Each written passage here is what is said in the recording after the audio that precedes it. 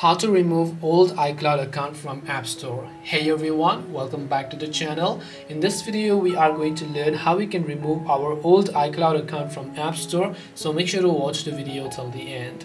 Now, to remove our old iCloud account from our App Store, all we have to do is basically we can just open up our App Store. It doesn't matter whether it is an old account or a new account, as long as that account is still logged in on our Apple ID and our App Store, we can open up App Store.